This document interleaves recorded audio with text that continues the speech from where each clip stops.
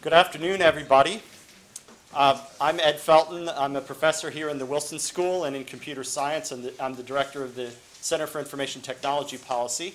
And it's my privilege to introduce today's speaker, Julie Brill. She is a graduate of this fine institution and of NYU Law School. After a brief period in a big law firm, she went to work for the state of Vermont as the Assistant Attorney General for Consumer Protection and Antitrust. After spending a couple of decades there, she moved on to the state of North Carolina, where she was Senior Deputy Attorney General and Chief of Consumer Protection and Antitrust. And so when the time came for the president to nominate someone to serve on the Federal Trade Commission, the federal agency that takes the lead on consumer protection and antitrust, he turned to Julie Brill. She's been a commissioner at the FTC since 2010. I had the privilege of working with her at the FTC for about a year and a half. And one of the reasons I went there as an academic was to learn about policymaking and how it's done and how it should be done. And in that respect, Julie was a great teacher, both in words and in actions. I especially admire the work that she's done on privacy, which shows intelligence and political savvy, and also really, I think, reflects Julie keeping her eye on the ball and understanding what is important and what's going to be important for protecting consumers in the new market. And typically, she's been talking about big data and consumer privacy for a long time, something which other parts of the government are only now catching up to. And that will be the topic of her talk today. Please join me in welcoming Julie Brill.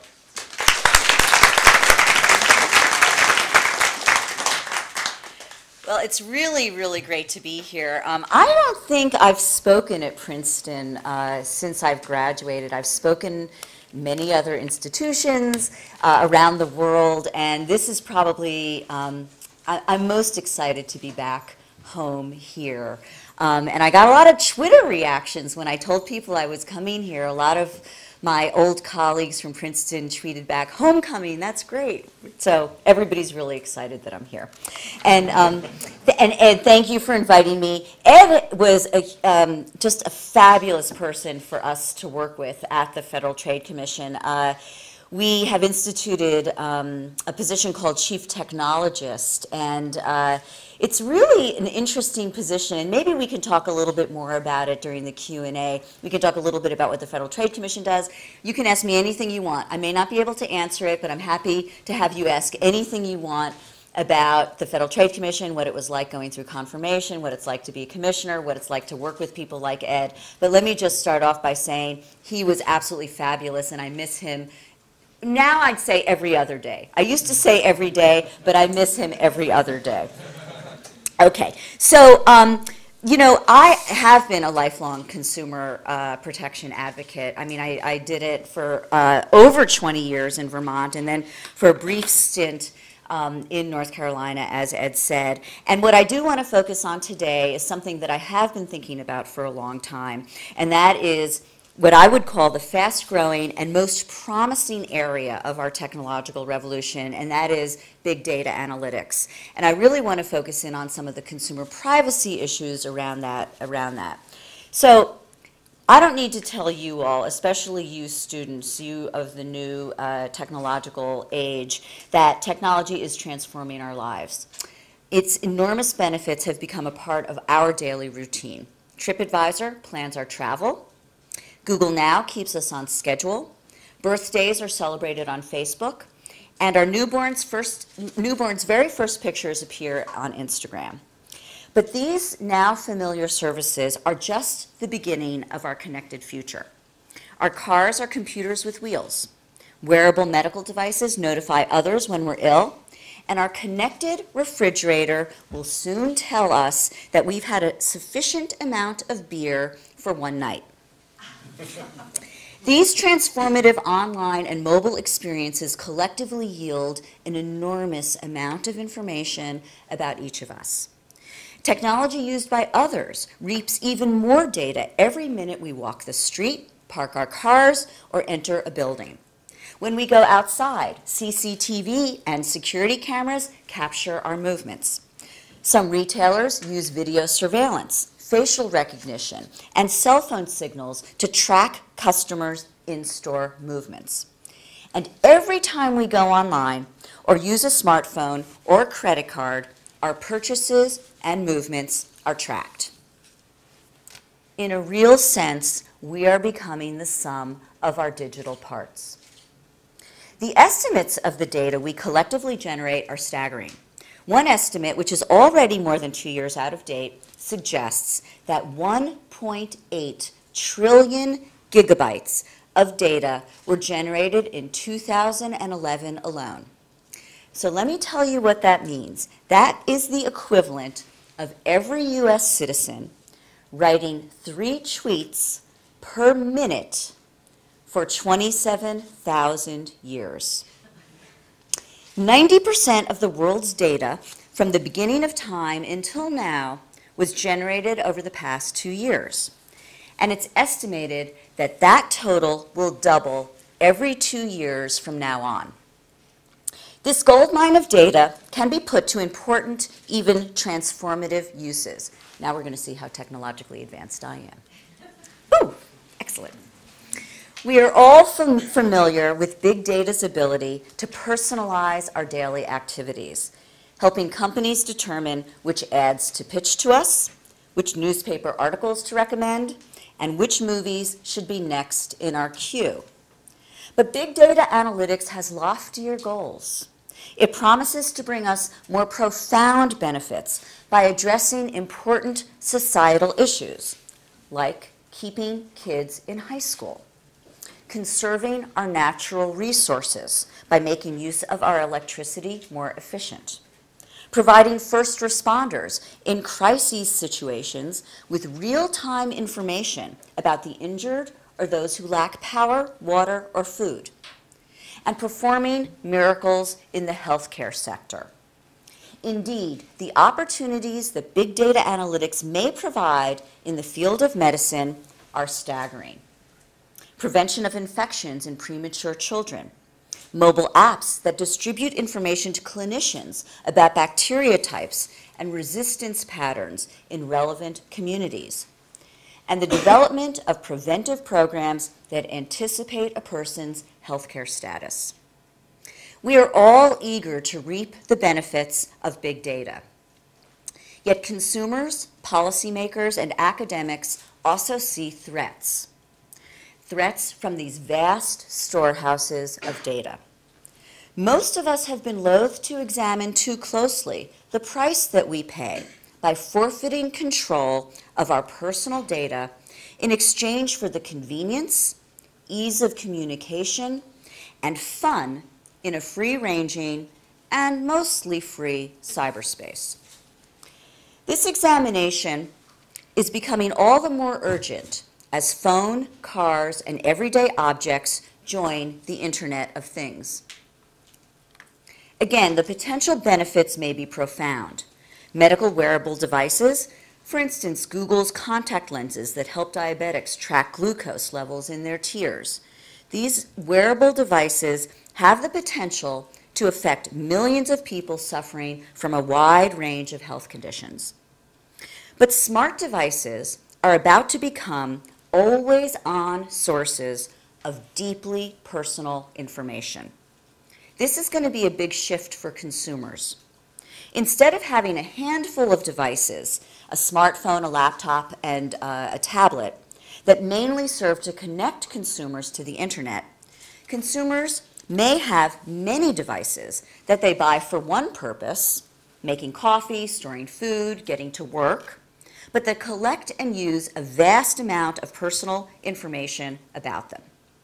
Whether it's a connected car, home appliance, or wearable device, the data that these connected devices are going to generate could be higher in accuracy, quantity, and sensitivity, and if combined with online and offline information about consumers, could have the potential to create alarmingly personal consumer profiles. Will consumers know that connected devices are capable of tracking them in new ways, especially especially when many of these devices have no user interface? Will companies that for decades have manufactured appliances and other dumb devices take the steps necessary to keep secure the vast amounts of personal information that their newly smart devices will generate? And how will the new data from all of these connected devices flow into the huge constellation of personal data that already exists about each of us?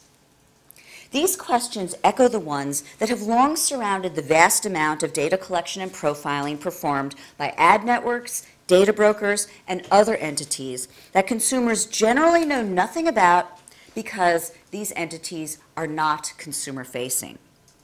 In some instances, these entities track consumers' online behavior. In other instances, these entities merge vast amounts of online and offline information about individuals, turn this information into profiles, and market this information for purposes that may fall outside the scope of our current regulatory regime. As we further examine the privacy implications of big data analytics, I believe one of the most troubling practices that we need to address is the collection and use of data, whether generated online or offline, to make sensitive predictions about consumers, such as those involving their sexual orientation, health conditions, financial condition, and race. So let's look for a minute at the well-known and by now perhaps even infamous example of Target's. Before Target made news for a data security breach that may have affected 110 million consumers' credit cards and debit cards, the company received a lot of attention, at least within the privacy community, about its big data-driven campaign to identify pregnant customers through an analysis of consumers' purchases at its store. It was developing a so-called pregnancy predictor score. Target was able to calculate not only whether a consumer was pregnant, but also when her baby was due. It used the information, Target used the information, to win the expectant mom's loyalty by offering coupons tailored to her stage of pregnancy. Now, to be clear, I do not have any information indicating that Target sold its pregnancy predictor score or lists of pregnant customers to third parties, or even that doing so would have violated the law as it currently stands. Yet we can easily imagine a company that could develop algorithms that will predict health conditions, and not just pregnancy, but things like diabetes, cancer, and mental illness, based on store purchases and other seemingly innocuous activities, and sell that information to marketers and to others. And actually, you don't really have to imagine it at all. The U.S. Government Accountability Office reports that one data broker includes in its consumer profiles information about 28 or more specific diseases, including cancer, diabetes, clinical depression, and prostate problems. The U.S. Senate Commerce Committee staff describes another data broker that keeps 75,000 data elements about consumers in its system, including the use of yeast infection products, laxatives, and OBGYN services, among a great deal of other health-related information. And the Wall Street Journal recently informed us that a company analyzes innocuous data from social media and the like to predict disease conditions like diabetes, obesity, and arthritis in order to persuade particular consumers to join medical trials. All of this creation, analysis, and use of consumers' health information is happening outside of HIPAA, outside the U.S. regulatory regime designed to protect health information. Another troubling practice that we need to address, that I believe we need to address, is the creation and sale of profiles to identify financially vulnerable consumers. A number of the consumer lists that data brokers sell carry such titles as rural and barely making it, ethnic second city strugglers, tough start young single parents, and credit crunched city families.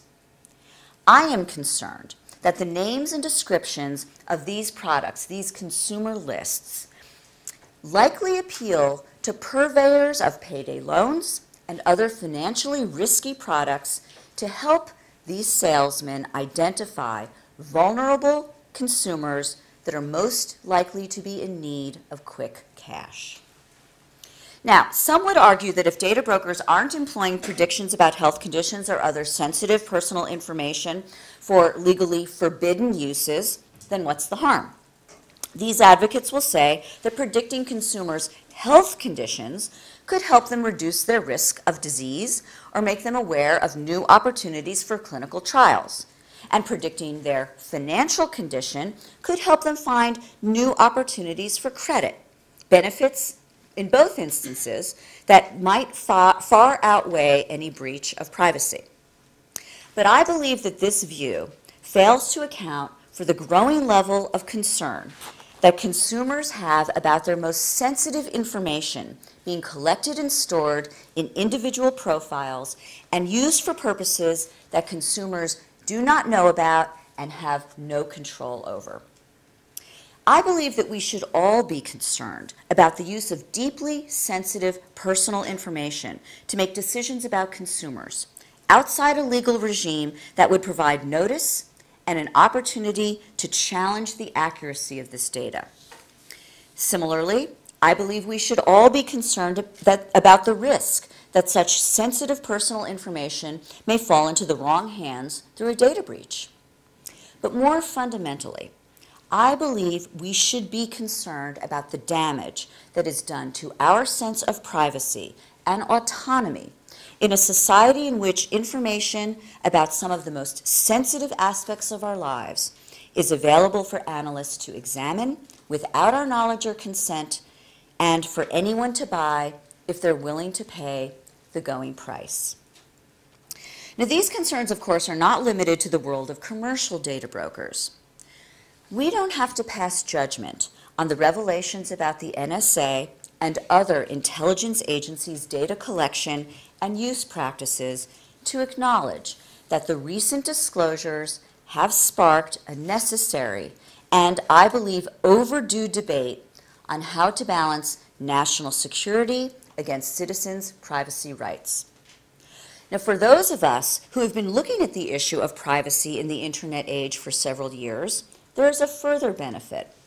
Americans are now more aware than ever how much their personal data is free-floating in cyberspace, ripe for any data miner, government or otherwise, commercial or government, to collect, package, use, and on the commercial side, to sell.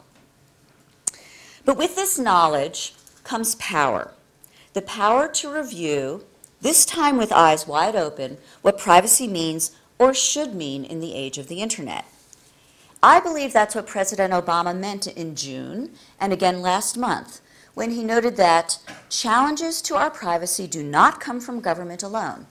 Corporations of all sizes and shapes track what you buy, store, and analyze our data, and use it for commercial purposes. And when President Obama called for a national conversation about the general problem of big data sets, because, as he said, this is not going to be restricted to government entities.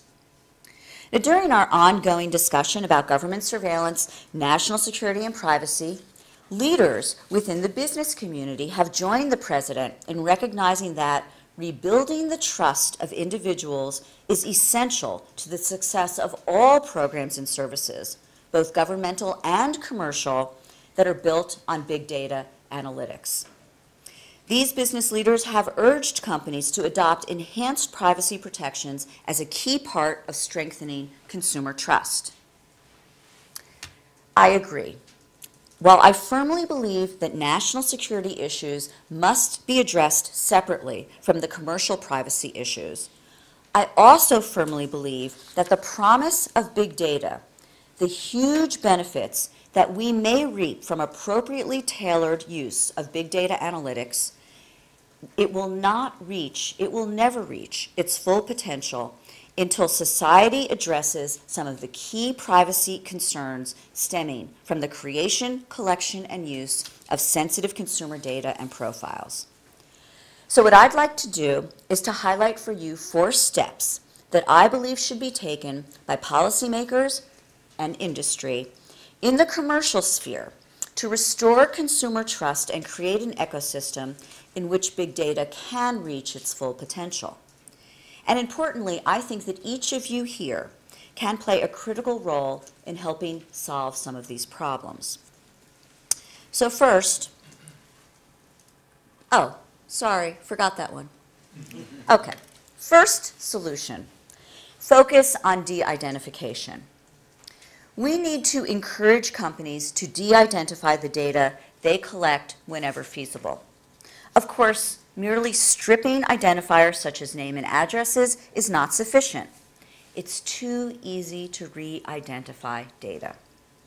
My agency, the Federal Trade Commission, with the help of Professor Felton, has developed best practices around de-identification that I believe strike an appropriate balance and include both robust de-identification technologies and social agreements to not reassociate de-identified data with particular individuals. This means that companies should do everything technically possible to strip their data of identifying markers. They should make a public commitment not to try to re-identify the data, and they should contractually prohibit anyone that they provide this information to downstream, that they sell it to or loan it to or whatever, they should contractually prohibit those entities and individuals from re-identifying the data as well. Robust de-identification along these lines will solve some of the problems relating to big data analytics. And the creation of more effective tools to de-identify data, something I'm confident that many of you in this room could help us develop, would also help. But such robust de-identification will not solve the problem of big data profiling. The entire data broker enterprise seeks to develop greater insight into the activities, status, beliefs, and preferences of individuals.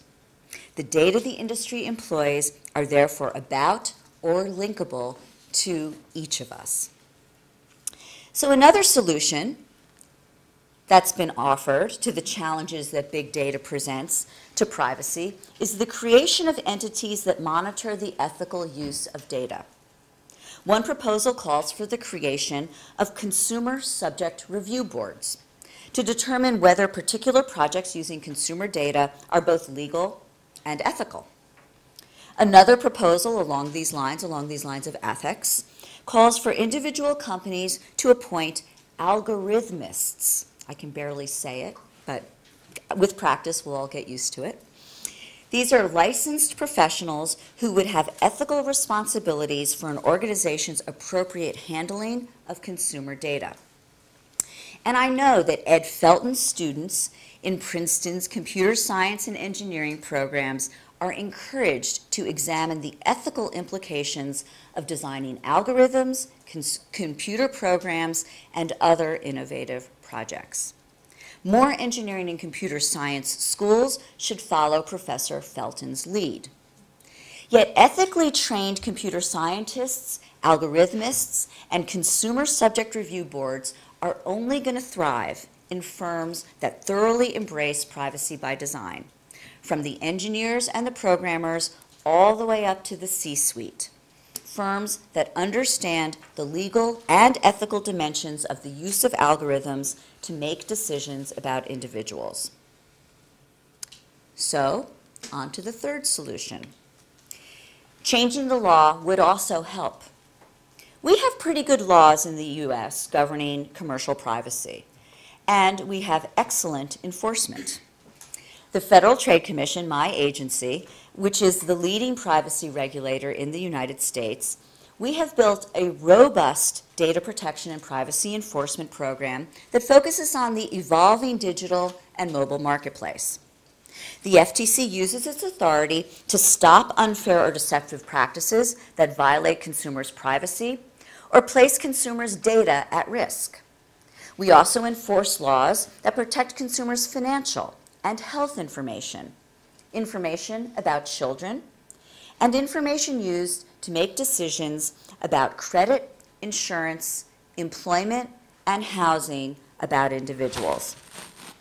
We engage in rigorous data security enforcement, as was clear when we just recently announced our 50th data security enforcement action earlier this month. Yet with all of that, I believe we need to improve our commercial privacy laws in the United States. I believe Congress should enact 3 pieces of legislation to help address some of the issues that I'm discussing. First, I think Congress should enact legislation that would require data brokers to provide notice, access, and correction rights to consumers, rights that would be scaled to the sensitivity and use of the data at issue. Such a law would require data brokers to give consumers the ability to access their information and correct it when it is used for eligibility decisions, and the ability to opt out of information that's used for marketing purposes. Thankfully, and as some of you may know, the Senate Commerce Committee Chairman, Senator Rockefeller, and Senator Ed Markey of Massachusetts have just introduced such a bill.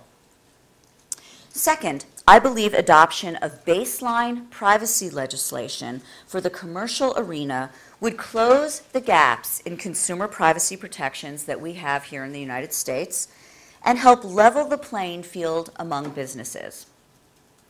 And third, I think it is increasingly clear that the United States needs federal data security legislation.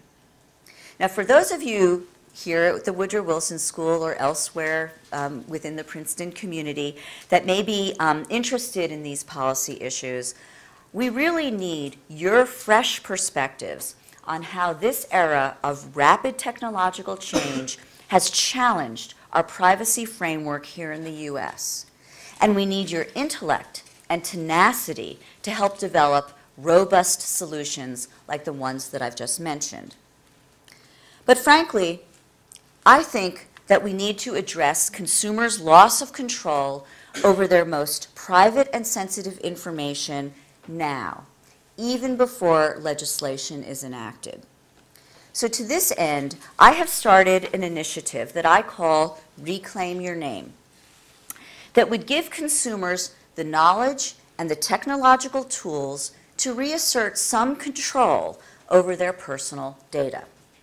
Put simply, consumers should have more control over decisions like how much to share, with whom, and for what purpose, to reclaim their names. So here's how it would work. Through creation of consumer-friendly online services, Reclaim Your Name would empower the consumer to find out how much data brokers are collecting and how they are using her data, give her access to information that data brokers have amassed about her, allow her to opt out if she learns a data broker is selling her information for marketing purposes, and provide her the opportunity to correct errors in information that's used for substantive decisions. Improving the handling of sensitive data is another part of Reclaim Your Name. Data brokers that participate, and this would be a voluntary, self-regulatory program, if you will, data brokers that choose to participate would agree to tailor their data handling and notice and choice tools to the sensitivity of the information at issue. As the data they handle or create becomes more sensitive, relating to health conditions, sexual orientation, financial condition, and the like, as just some examples, the data brokers would provide greater transparency and more robust notice and choice to consumers. Now, as you engineers know, the user interface is also critical. It needs to be user-friendly, and industry should provide, in my view, a one-stop shop so consumers can learn about all the tools that data brokers provide, and that would give consumers a place where they could go to make choices about how their data would be collected and used. And frankly, I think it's critical that we move beyond a single portal a single company portal. As some of you may know, one data broker, Axiom, has created a portal to allow consumers to have access and some control over some of its data. But because data brokers are exchanging information with one another, consumers need an industry-wide solution that will allow them access across a broader swath of this ecosystem. In sum, Reclaim Your Name would give consumers the power to access online and offline data already collected, exercise some choice over how their data will be used in the commercial sphere, and correct any errors in information being used by those making decisions that could seriously affect consumers' lives. Now you could help develop Reclaim Your Name or similar solutions to bring more transparency to the data broker industry and help enhance consumer privacy. So policymakers, academics, consumer advocates, and business leaders are all encouraging industry to take more aggressive action to protect consumer privacy. Computer scientists, engineers, programmers, and technologists also have a valuable set of skills that should be put to the task of solving some of these critical privacy issues. If we collectively work to implement the steps I've outlined and other steps that you may develop, then I believe we can create an ecosystem that respects consumer privacy and engenders consumer trust, allowing big data to reach its full potential, to thrive, and benefit us all. Thanks very much.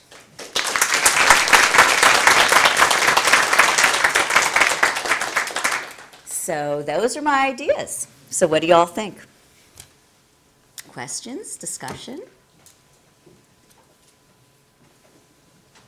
Or, as I said, if you want, and you could ask me anything. I just may not be able to answer, but I'm happy to take the questions. Yeah? So the EU Data Retention Directive usually puts a limit between 6 months and 2 years for data retention.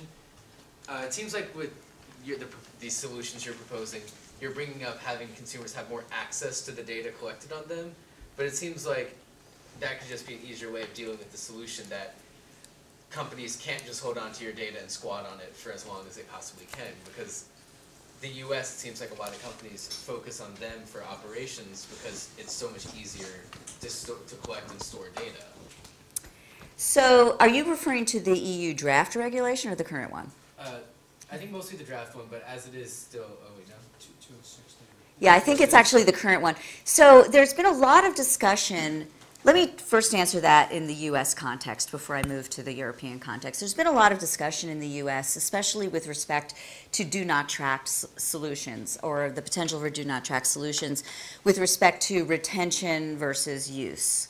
And that has been a big debate. I actually think that if we do develop a do-not-track solution in the United States, which I support and would love to see, that it does need to address collection as well as use. Now, those who've been sort of urging the World Wide Web Consortium, which is the standard-setting body that has been contemplating and working on Do Not Track for some time, those who are urging sort of moving away from the collection limitations and into use limitations have also been talking about some retention limitations as well, but it's been actually quite problematic here in the United States. So if your question is, do I support retention limitations? One of the things that I hear a lot from companies, and I would ask you all what you think, is, if we have to delete information after 3 months, when a consumer comes back to buy another Christmas present for her mom, from some website the next year, we're not going to be able to remember her. We're not going to be able to tell her what she bought for her mom a year ago. And that's actually the example that's often given, is, we need to be able to see our repeat customers because they want to know what it is that they've bought in the past. Is that a sufficient reason for retaining all this information? That's certainly up for debate. And clearly the retention of information has become, part of the national security discussion. But I'm not going to approach that. I do think retention is an issue. But I mean, when I think about big data and I think about profiles, the problem really isn't around retention of the original information. It doesn't take very long to analyze the kind of purchases that, for instance, Target was analyzing or others were analyzing to make pretty accurate predictions about health conditions. So I'm not sure that retention issues really get to the type of profiling that happens in a big data context. That would be my concern about focusing too much on retention. But it's a really interesting question, and I'd be interested in what everybody thinks about it. Joel, let me ask one more student-looking person before I turn to you. I said that because I'm not sure you're a student, but go ahead. So, kind of, as a devil's advocate, could you explain what the problem is with having no controls at all on collection, but very tight control on the use? I mean, if a company knows something about me, but can't use it in a way that's offensive, what is the harm in that? So that's a great question. That's a great question, and a lot of people ask that. A lot of people who are focused on saying we should be moving entirely to a use limitation or use restriction regime here in the United States. I don't know. I'll be honest with you. My view is I don't want a data broker to know what my health conditions are. I don't think data brokers, credit reporting agencies have all suffered from security breaches. Every company that holds data is a potential victim for a security breach, as some of the people in this room know much better than I do from a technological perspective. So that information could be subject to a breach. And I don't know, why do we want companies making predictions about our health condition, even if they're just holding on to it? To me, that gets to the point I was trying to raise in my talk. I think it goes right to the heart of what it means to be a citizen, what it means to be an autonomous person, and to be able to understand that my health information, or maybe information about my financial condition, or maybe information about my sexual orientation, whatever it is, but once you're in one of these sensitive conditions, that there aren't going to be a bunch of people out there having this information, whatever it is that they're doing with it, just sitting on it. To me, I think that it really gets to the heart of what it means to be a citizen and an autonomous person in this society. Now, not everybody's going to agree with that, but I think that that's an important part of the debate that we need to have. Sure, yeah, and then we'll get to Joel. So you don't look like a student, though. So poor Joel. Well, I try to keep learning. Good for you. Good for you. I had two questions. Sure. I don't know that they're quite related. The first is I have some trouble reconciling de-identification and reclaim your name, because I don't know how you reclaim your name if you're not using personally identifiable information. Sure, sure. And the second part of that is that the whole updating of records things seems to me to be much more beneficial to the data brokers than Right. individuals. Right. And to me, it's a complete subsidy or free marketing for that business, because what they're concerned about is currency of records and data quality. And it's really, I'd be very skeptical that the number of corrections that help the consumer comes close to the commercial benefit. Those are great questions.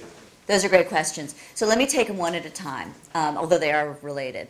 So when I talk about de-identification and the need to focus on de-identification, I'm talking about the big data analytics projects that don't really need individual information. So, if you're trying to look at traffic patterns, if you're trying to look at broader health issues, everybody uses the Google flu example, but there are lots and lots of examples out there. I don't think you need linkable information. And that's where I think the call that we have made at the Federal Trade Commission and that others make to, as much as possible, move to de-identified information. I think that's where it becomes the most robust and the most important.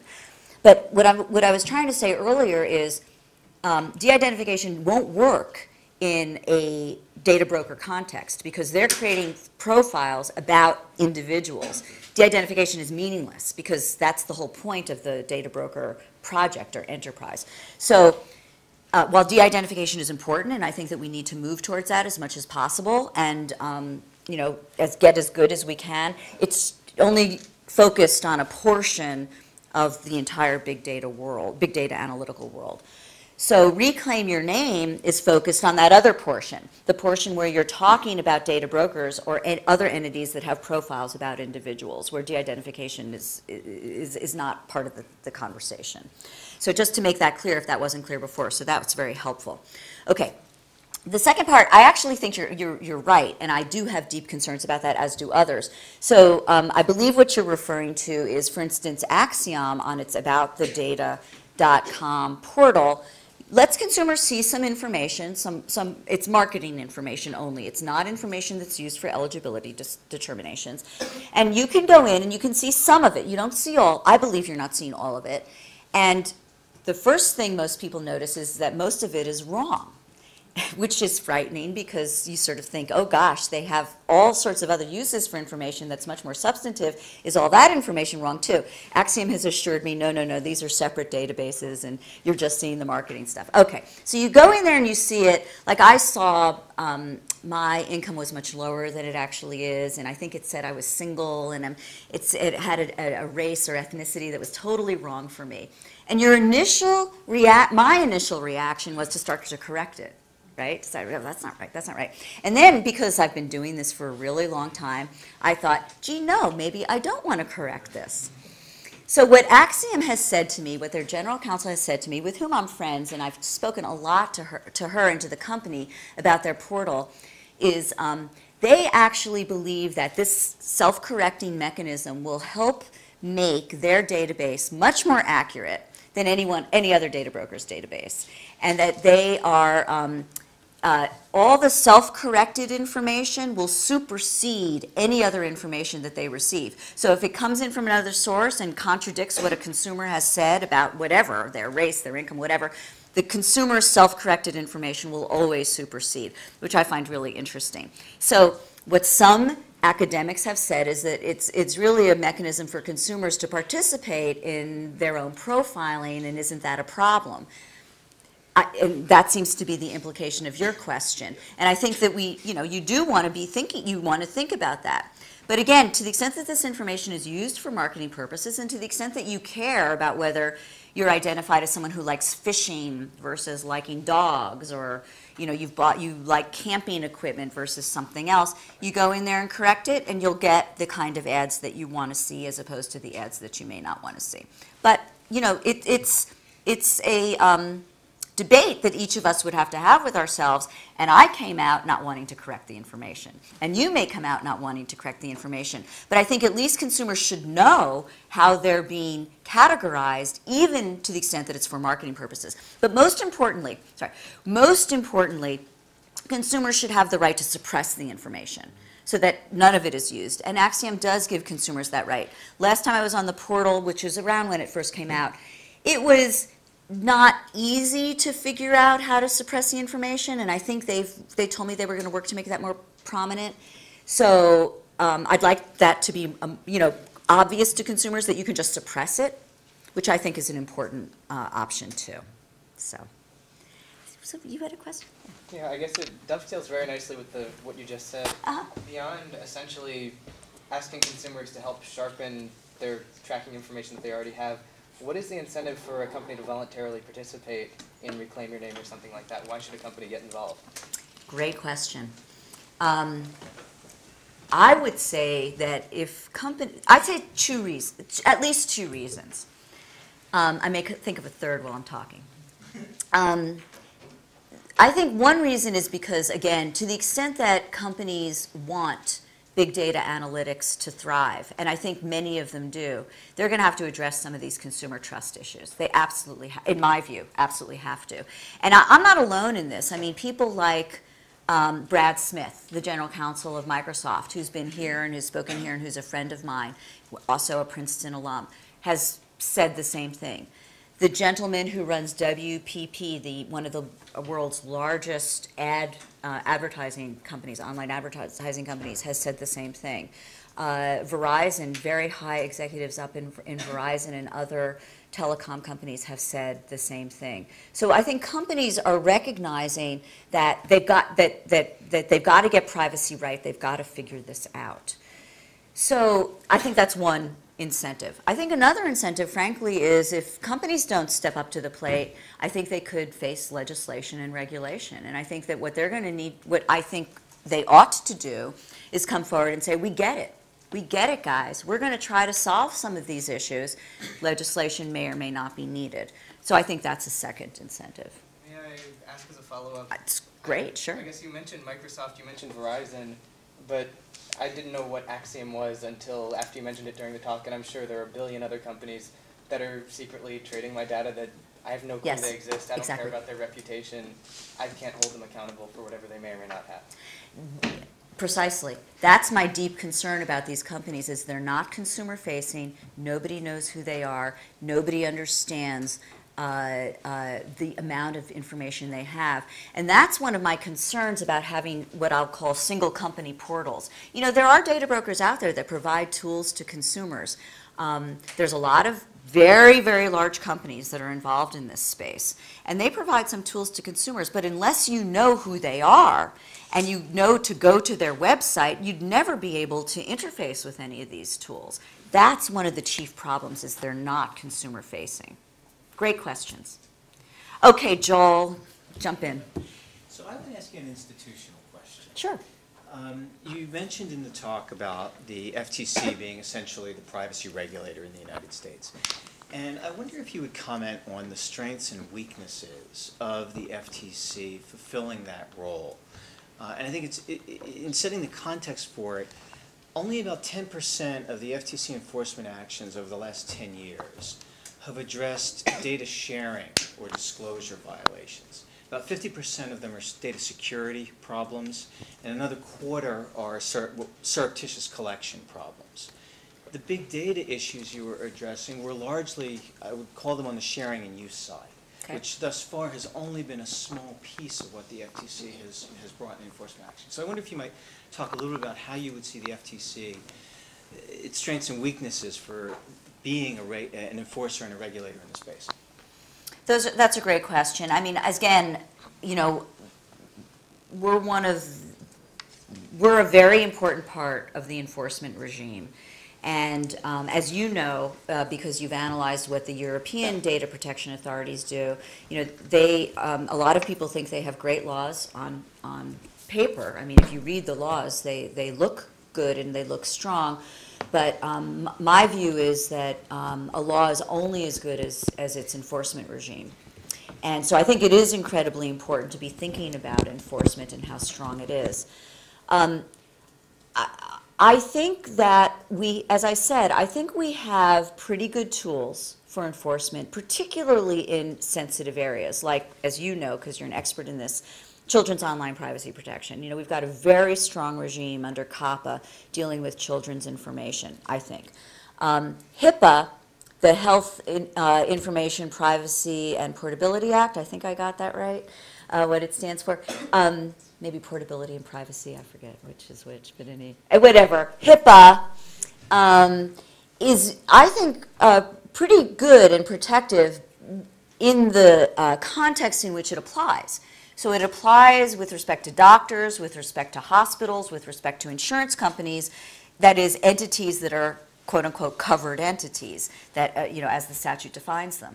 The problem is when you're dealing with this kind of sensitive information outside of these contexts that Congress has already identified. There's also a law dealing with financial information when it's held by financial institutions, right? But are those who offer up payday loans, I'm not sure that they're considered financial institutions.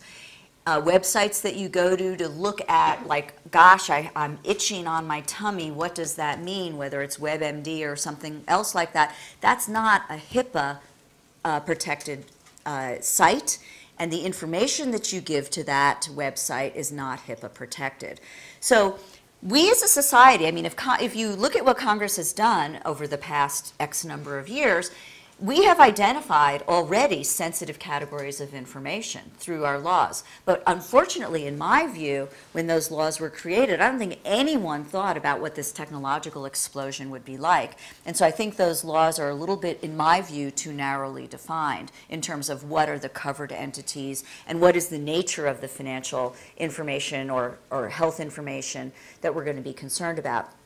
So, okay. So institutionally, I think that we do have good tools. I think that to a certain extent, it's the nature of the specific laws for these sensitive areas, the sensitive type of information. But what Joel knows, but many of you may not know, is the FTC also has a very broad remedial law, which is called Section 5 of the Federal Trade Commission Act. And what it prohibits is unfair and deceptive acts and practices in commerce. And that's as broad as it sounds. We are restricted from dealing with certain segments like utilities and others, and banks. But we can go across a pretty wide swath of the economy and focus on data collection and use practices that could be deemed either deceptive or unfair. So when I haven't looked at your data, I would be very interested in it. I would say that 10 years is a little bit too long of a time span to look at to develop for the percentages you're developing. I would be much more interested in what has happened over the past, say, 4 or 5 years and where those percentages lie. Because I think, first of all, that's when mobile has exploded. That's when all of these online services and whatnot have exploded. And I think if you were to look at those trends, you would probably see an increased use of our unfairness jurisdiction, an increased use of our examining data collection and use practices as opposed to security practices. And you know, we will use those, you know, when we see a problem, a real problem in terms of what a particular company is doing, we will use our unfairness or our deception jurisdiction as appropriate. So that's a long-winded response to a very interesting question, which I'm sure you're writing a paper about, and I'll be very eager to see it, and we can chat about that some more offline. So yeah, you in front, and then you right behind. How do your solutions account for changes to sensitivities with privacy, Right. particularly related to age? Because for one generation, posting your jog route is a horrifying idea, but for another, it's a common everyday practice. What is a common everyday practice for? Like posting your jog route. Oh, your jog, yeah, Like, yeah. ran 3.5 Yep, miles yep. in 30 minutes or 20 minutes or whatever. And I mean, especially with something like changing the law, and you just mentioned we as a society, that conversation as a society has different demographic aspects to that, and creating a law, at least in this Congress, is incredibly difficult. And so changing that law would be difficult as well. I mean, how do you account for that changing demographic in these solutions that you proposed? So I think that's all these are great questions, and that's an additional great question. You know, the sort of meme that's out there is that younger generations who are much more technologically savvy don't care as much about privacy, and they're much more willing to share. I do think they're much more willing to share, but I don't think it's true when you look at the underlying data that young kids don't care about privacy. I think one of the issues is that they haven't yet come up against like an employer telling them, oh, gee, you know, I found something on your, you know, social media site, your page, and I want to ask you about that. Or can you give me access to your social media page because I'm thinking of hiring you, but I want to check out what you've done. You know, once people start facing those kinds of issues, I think then privacy takes on a completely different meaning. And when you look at some of the research that's out there about about opinions, you know, broken up by age brackets, when you do a deep dive into that, you see that young kids do care about privacy. They are much more technologically savvy. That's absolutely true. And, you know, what your jogging route is, you know, even I, an oldster, I don't care about that. I'm happy to let people know, although it's a little embarrassing because I don't go that far. But that's okay. But, you know, I don't think that's going to have, I can't imagine what the effect of that would be. Although, frankly, in a big data analytics world, it could have an effect. It could have an effect on some predictions that might be made about me. But I think that kids, and I say kids, I mean young people, young adults, do really care about privacy. When you look at the data, it's quite clear that they do. So I think the meme about that isn't quite accurate when you do a deeper dive. With a quick follow-up. Sure, it's okay, sure. Just a quick question. Sure. Does that research on like opinion translate to how they act? So, I mean, they may say one thing. Always a great question. Always. Is that how they're acting in real life? Always a great question. I mean, there are lots of studies being done about how much people interact with the privacy tools that are given to them, right, on whether it's Facebook or elsewhere. So that's a great question. I think different issue than the political issue that I think you were raising, because I think opinions do matter there, perhaps more in the political context. But it's a great question. Yes? Hi, I have a terrible question. Sex, all right? Money, drugs. You get everybody's attention. Yeah. Everybody's looking at me. I get everybody's attention, okay? That's what you were talking about from Yep. there, Julie, and it's fascinating. And you're talking about Target, and you're talking about Verizon, you're talking about a big data broker like Axiom or First Data. I get that. I didn't mention First Data. No, you didn't. But But I know was them. using them It's- to I'm offset. sorry, But for the- interrupting. The business that I owned for many years was a small business. We had less than 100 employees. We tried to attract people, the bane of my existence was the database, the marketing list, the getting people to come to your, there are SMBs all over the country, hundreds of thousands, millions of them. Yeah. They're trying to attract customers, and they're trying to compete with Dunkin' Donuts, they're trying to compete with Burger King, they're trying to Right. compete with all of these places. They need as much of that data to be competitive as they can. I'm afraid that any law that is passed is going to be a one-size-fits-all. I won't use any examples of one-size-fits-all things that have passed in the last, let's say 10 years, but they do. And you know, how is this going to impact the small business person Right. who doesn't have 50 or 100 attorneys Right. or $1 billion legal budget to be able to, interpret and then put it into place? I'll still give that a good question. I'll still say, no, or it's a great question. Okay, so, a couple of different thoughts about that. And that issue is raised in Washington. A lot of industry groups say, you're calling for data broker legislation. There's thousands and thousands of entities that could be defined as a data broker, depending upon how you define it. And, you really can't set up a regime that's going to regulate the big guys in the same way as the small guys. Okay. That's actually not what I'm calling for. I think that there's a way to define data brokers in a much more narrowly. As entities that are selling profiles, for instance, as opposed to entities that are using them. I mean, again, this would be a start. If you start down the path of at least trying to control some of this information to the extent that it's part of a commercial transaction, I think we can do that. Also, if you look at the credit reporting laws, our credit reporting regime is actually quite broad and quite robust.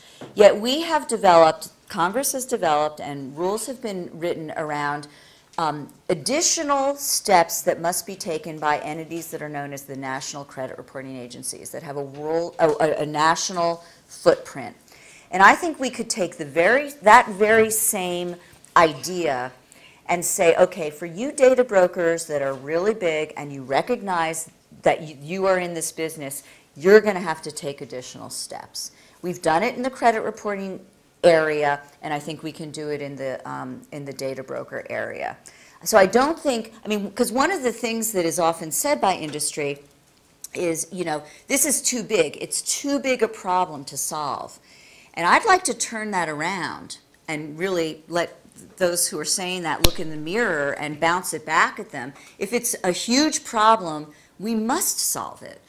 Maybe we do it step by step, but it is a huge problem, and there are lots of folks who are dealing in this information, and they need to become aware of it. Now, there's one other thing I just want to say real quick, and that's, there are a lot of small, the data broker enterprise can be done by very, very small entities because the cost of doing analytics, the cost of storing data, and the amount of data that's out there has created a perfect storm allowing for this to happen by smaller and smaller entities. You no longer need to have IBM's Watson in order to do big data analytics.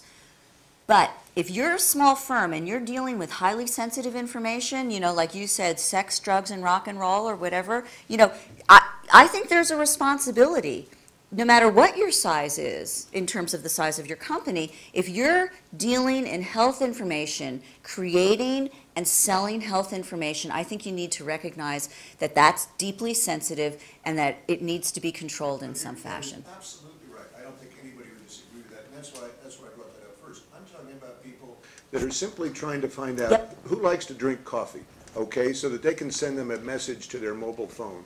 Or in my case, who is it that is going to be attending conferences so that I can get them to maybe attend my conference too? Okay, it has nothing to do with that. I'm concerned about the collateral damage of people saying sex, drugs, and money Right.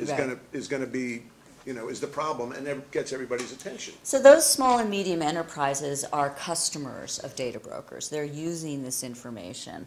I don't think what I'm talking about is targeting them so much as the entities that are providing them with these lists. But we can talk some more about that. Yeah, back there. So, Oh, you've already, I'm sorry, go right ahead, but you've already asked a question. yeah, sorry.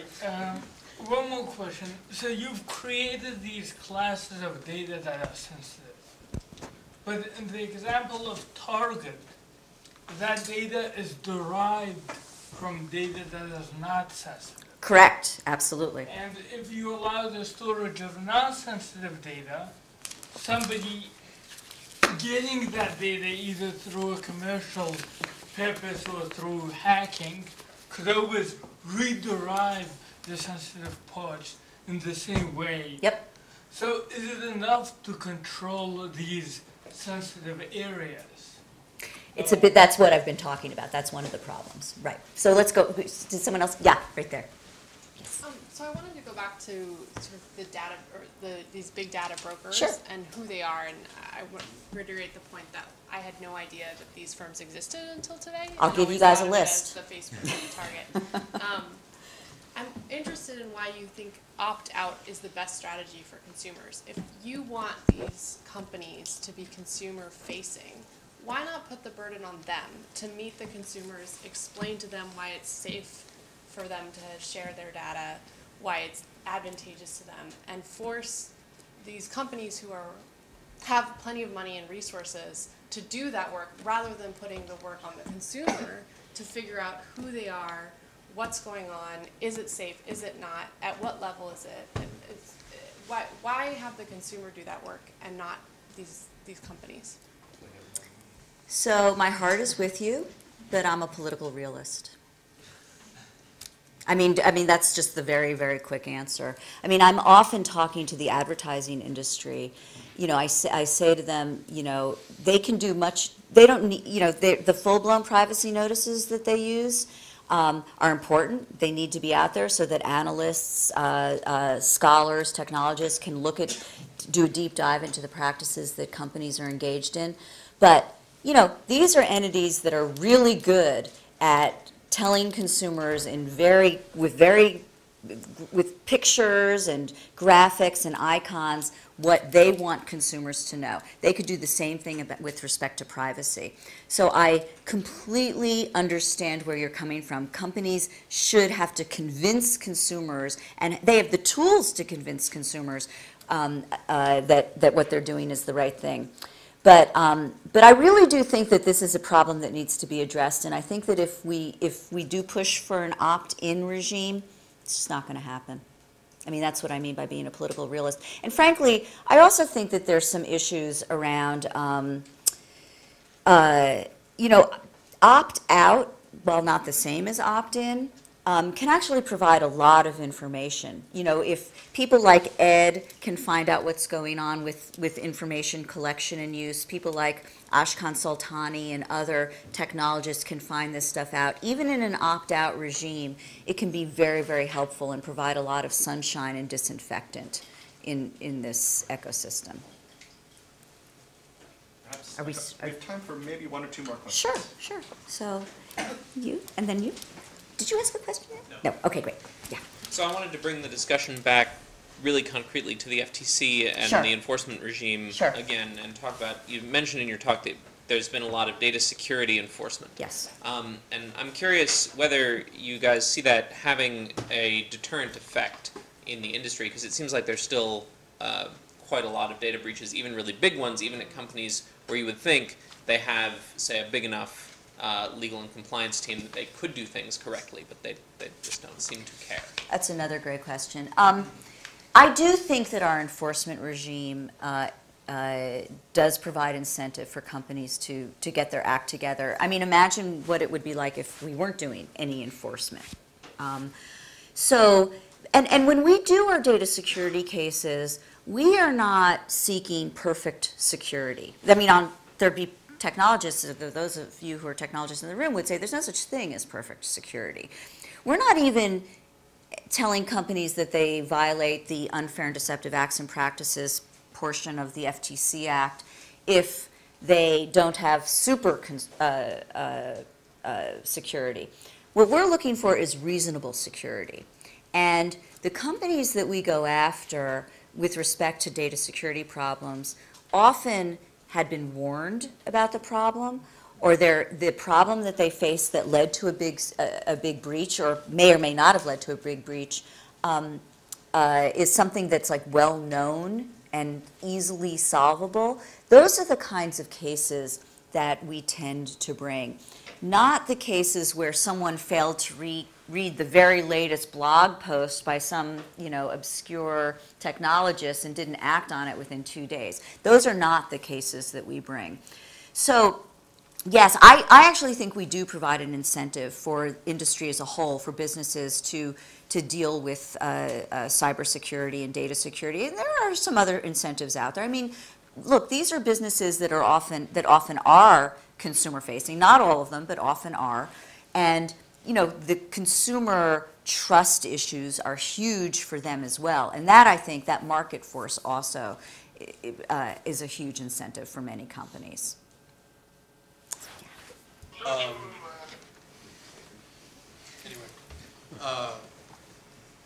The opt-out strategy, would you leave that in the hands of all of the data brokers, and each data broker would have its own opt-out, or would you rather have a single unified portal for that? And if you'd rather have a unified place, where you do all of the opting out and seeing your data, would you be concerned that that would introduce a greater security issue?